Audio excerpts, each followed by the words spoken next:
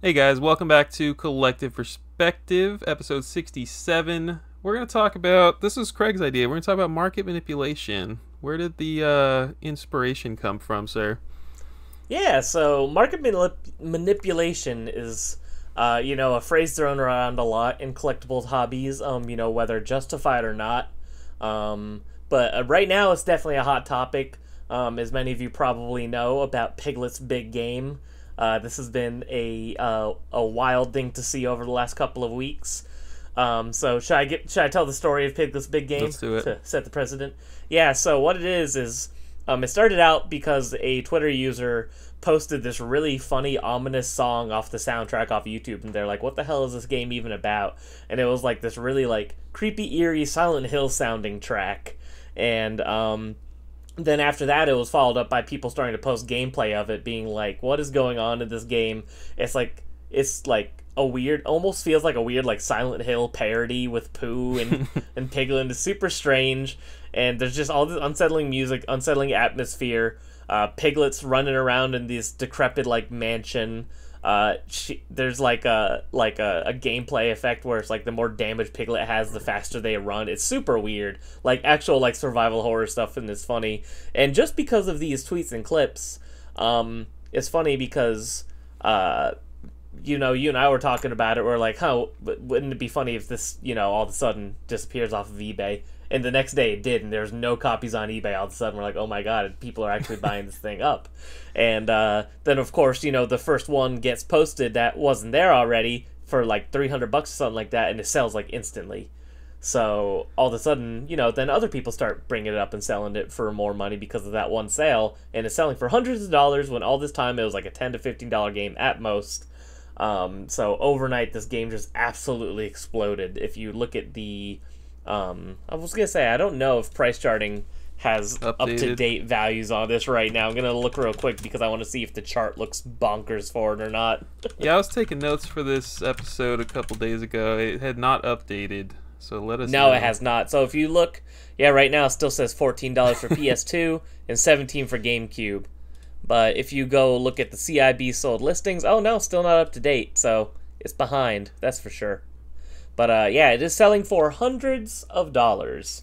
So this brought up the topic of market manipulation in the hobby. Reddit's going on fire right now. R/game collecting is burning to the ground If you at post this one right now, I was wild looking at it today. revelation. If you post, someone was like today, I found this for $15. Can't believe it with all the crazy sales right now on eBay. He got downvoted. He got downvoted to heck for that. He like, why aren't they happy for him? I don't Because he's understand. going to be a dirty reseller.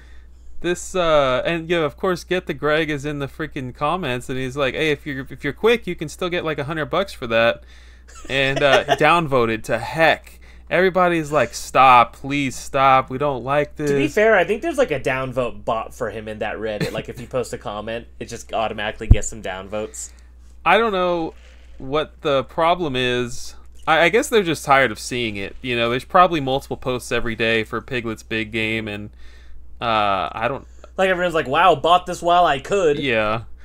Like this price is sustainable, which we'll get to, but Um, what I'm gonna just give you guys a quick definition because these two words get thrown around so often and it's ridiculous. It's not quite as bad. It's probably worse than money laundering. But here we go.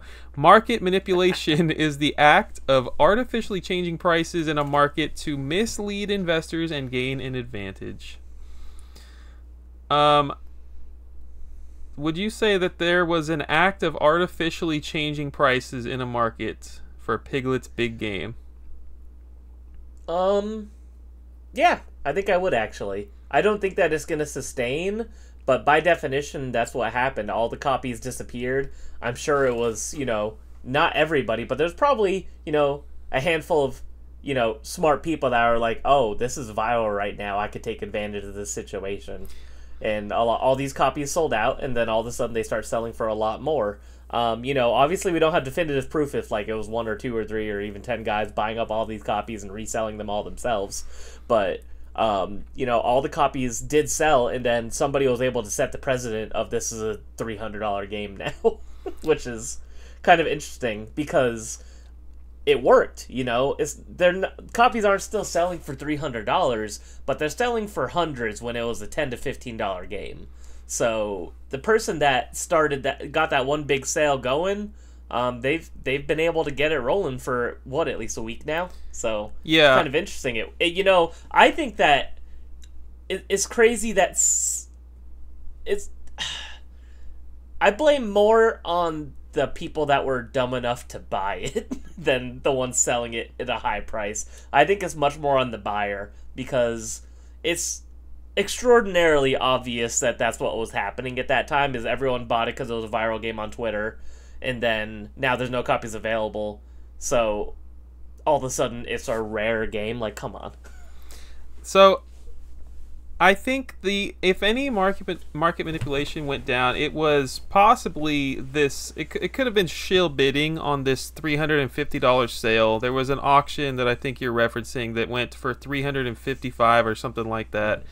That seller ended up relisting the game, so that never even sold. That was either shill bidding, totally possible. You know, he could have marked it up to the roof so that it got hype, or someone else could have done it. Or no, I think that's it. Like, or no, the or for that was someone might have just not paid, right? Like, also true. It could have been the seller, could have been the buyer. We have no idea. There was some market manipulation there because it looks like a game sold for $350, but it really didn't. Yeah. But when the definition of this saying like artificially changing prices, I think that would be like if the owner of price charting was like, okay, we're going to go in here and mark this as $380 right now, CIB, that's the going rate. I think that would be what they're saying here as the act of artificially changing prices. True, but shill bidding is an artificial price, right? Yeah, for sure. So, I mean, I don't think it matters really who does it. I think it's just That's fair. I mean, it's simple as putting the number out there, I think, right, counts as market manipulation if you want to be broad enough to go by the definition. That's true. It creates this price memory for us as collectors. And so every time we see Piglet's big game now, we're going to be like, oh, that game was hundreds of dollars. It already affected the market immensely, even if it didn't sell. How many people saw the 350 versus how many people saw it get relisted? No one saw that. That makes a huge impact on the market for sure. So something interesting about like collectibles versus market manipulation in the stock market. There is plenty of laws in place for the stock market. You have the Securities Exchange Act of 1934. I'm not a freaking lawyer. I just did a little Googling before this. Let's just get that out of the way. You can't do things. There are certain things that are very illegal in the stock market, but you can invest in video games and resell and manipulate the market, and it's going to be legal most of the time. There's nothing preventing you from shill bidding.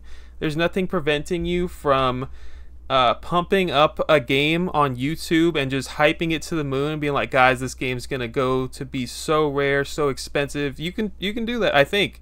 Again, not a lawyer. Don't go do it on my watch. It's douchey, but it's not illegal. It's just kind of immoral. Right. Yeah. So ethical versus legal is definitely two different conversations with this.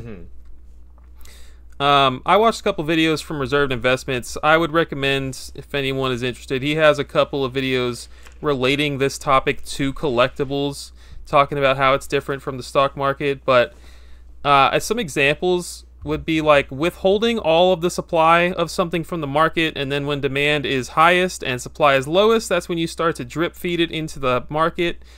This is usually multiple parties coming together and controlling the supply, not just one person. So if there were like a bunch of Pokemon card sellers got together and they had just a massive stock of a certain card, and they weren't releasing them to the public. You know, they were holding them for a few months or something, and then when the hype got high enough, or when the demand got high enough, they started to release them slowly. That's going to make the price skyrocket. It's going to make people pay more because they've been waiting for months to purchase a card. That is one example of market manipulation. Happens all the time and is probably very legal. It does happen, especially with Pokemon cards. So that was a good example. It's a very easy tactic for anyone with a lot of, like, with enough money. Not even like a lot of money. You just have to have enough money. Pretty sure I know of like GBA collectors that have done this. It's just something that happens. Yeah. It's unfortunate, but it happens. Like when you bought 2 Magical Quest 3s, manipulated the heck out of that market. I did manipulate the market, that's right. Especially when I kept one and sold one to a friend. That was a really dick move of me. What an evil man you are. Another form of market manipulation is setting a floor on an item. I learned of this from Reserved Investments. I have never actually heard of this, but it makes sense. Basically, let's say there's a heritage auction going on, and you see, oh, there's a Castlevania 9.6A, and you have this goal because you have multiple Castlevanias that are 9.6A or higher on your shelf. So your goal is to keep that at a certain price or higher forever so that you don't end up losing money or whatever. So you're going to bid, let's say $1,500 every time that game in that condition or better gets listed. There's nothing wrong with that, but you don't really have an intention to purchase that. You are pretty much manipulating the market. You're setting prices in a way, you know, you're making sure a price is always at a certain floor. Yeah, like making sure it never sells for less than that so it retains the value. Again, nothing illegal about that. I would say this is like borderline ethical. I don't even know if there's anything wrong with this, especially if you're planning to pay for that item if you do end up winning, right? You just have another one. I don't know if it's ethical, but I do think it's psychotic. I think you might be a crazy person if you're doing that. This is not a collector thing to do. This is, you're an investor for sure at this point. Yeah, 100%. Sometimes you'll win, you'll have to pay it, yeah, for sure. And other examples, buying your own item to have it show up in eBay sold listings, shield bidding, we were just talking about it. Price fixing, this one is probably legal and probably shouldn't be, but like just agreeing with your competitors to set the same price for the same item. I don't have an example, but if there's like a rare Game Boy game and you and a few of your collector or investor friends have a bunch of them stocked up, you could make sure that you guys all listed at the same price. Like, I'm pretty sure there's like laws for gas stations that they all have to be like, I forget what it is. They all have to be like close to each other or something in value. I don't know. I'm not even going to try it to recite this, but price fixing totally happens. I haven't witnessed it, but I'm sure it happens all the time. Probably. But yeah, we brought up price charting. If we found out that that the guy who owns price charting is like out there setting prices on specific games, and he's like going in manually changing them and then listing them on eBay or something, or helping. It was his Piglet all along. He's helping his friends out, or he's helping himself out so that he can list things and make more profit. Yeah, like that is, no one's going to argue that that is objectively unethical market manipulation. Mm-hmm. The big example, as brought forth by Wata and Carl Jobst, is the Federal Trade Commission requires you to fully disclose the connection you have to a product being sold that you're endorsing. That's why you constantly see things on YouTube nowadays that are like, this is a sponsored video, this is a promotional thing, like stuff on every social media. You see it all the time now. Yeah, you have to disclose any kind of advertisement. And as we all learned from Carl Jobs' videos, there were some definitely unethical and most likely illegal things going on there. So all of this is to say, like, yes, market manipulation is real and happens all the time. But not every expensive game being sold higher than you want to pay for it is market manipulation. I'm sorry to tell you that, r/game collecting. I think that that's pretty much it. That's pretty much all I wanted to say. But I will say, Craig told me to sell my Piglet, and you best believe I sold my Piglet's big game. -1 for the game collection for the GameCube set. No longer has it. Yeah, I would highly recommend. It's gonna be too late by the time this video's up, but True. you guys, if you have Piglet on PS2 or GameCube and you live in North America, you should have sold that crap by now, man. Yeah. Because, like I said, you are a fool if you are buying that game high, but you're also a fool not to sell high. Because this game, it might not ever plummet back down to $10, but it's definitely not going to stay above 100. I could promise you that.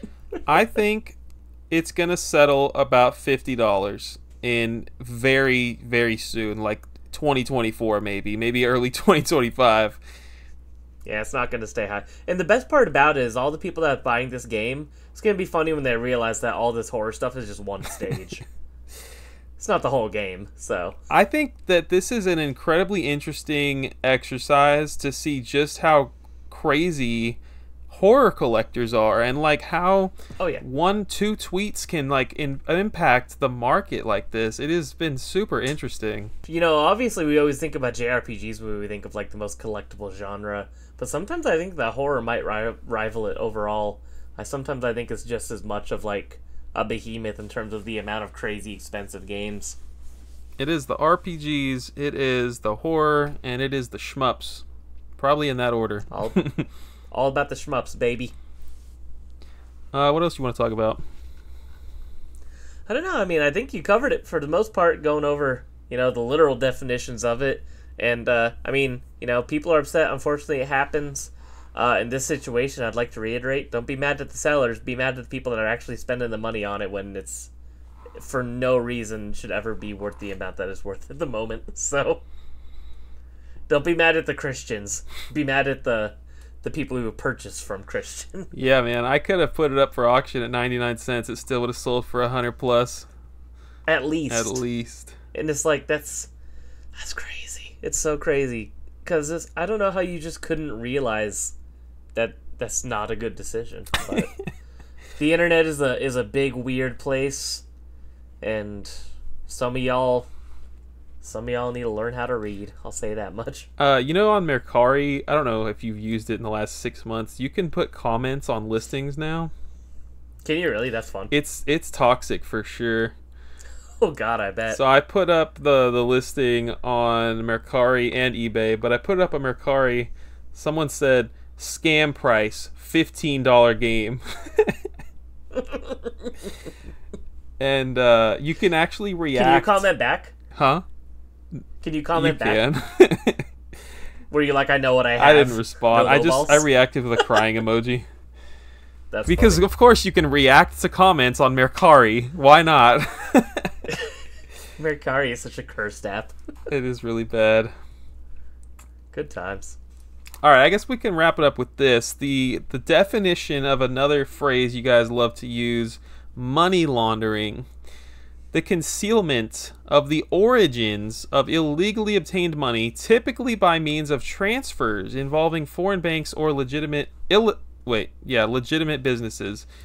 What do you think is going on with Piglet's Big Game that could call this? I need to go find out anyone who commented money laundering on any Piglet tweets or whatever. You guys are losing your minds. Yeah. If you've learned how to money launder via Piglet's Big Game, you deserve to get away with it. You can't launder money over eBay. It's out there for the world to see. It's also like $200 at most. So I wonder, like, man, I wonder how many. We should have looked at the pop report for Piglet's Big Game. I wonder if there's any graded copies. Oh my god, I hope that there's like none. That'd be so funny. That people are rushing to get it graded. That would be amazing. Doing the Warp Star tier to get it back next day. You know what? I felt even more comfortable selling mine when I found out that there's a reg card, because mine didn't have a registration card. I can't wait to rebuy it for a fraction of the cost with the registration card. So, let's say, hypothetically, this game continues to climb, becomes a $500 game, and it just stays that way. Because this game really was like low print and just nobody realized it, right? Let's say hypothetically. Would you still finish your GameCube set, or would you be like, F it, it's not even worth it?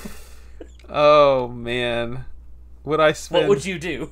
Would I spend $500 on Piglet's big game? I'm gonna tell you right now. What? You spent 500 on much stupider. I was gonna say, so. I don't know if it gets much stupider than that. I don't think I could let one thing prevent me from finishing the set. You know, I would get it done one way or another. That's valid. That's valid. Yeah, there is like a little 2% of me that was a little concerned about that, but You're like, what if Piglet's to the moon? It never comes back to Earth. man. All right, let's wrap it up. Okay. Thank you guys for checking this episode out. We will be back probably in about a week for episode 68. Take care, y'all.